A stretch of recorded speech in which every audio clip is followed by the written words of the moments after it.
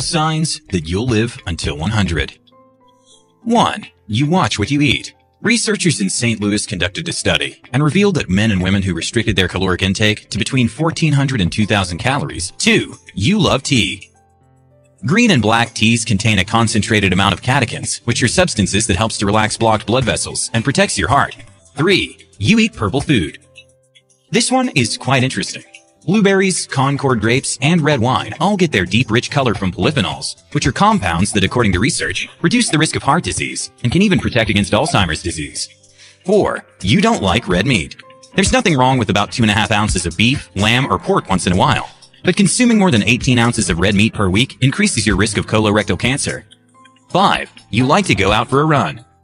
Scientists in California found that middle-aged people who run for a minimum of 5 hours a week lived longer and functioned better physically and cognitively the older they got.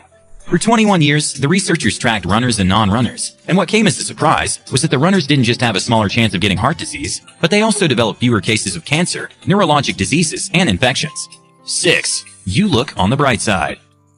No matter where you go or who you ask, all the Centenarians have one thing in common. They're all optimists. Life is worth living, and more often than not, their glasses are always half full. 7. You get enough sleep. Taking naps is one of the things we all wish we had more time to do. However, it could have immense health benefits that make finding time worth it. Reader's Digest goes ahead and explains that Harvard studied the residents living in the small island of Ikaria in Greece because it has such a high population of people who live until 100. They discovered that part of their culture is taking naps in the afternoon, and it was likely the reason why they lived for so long.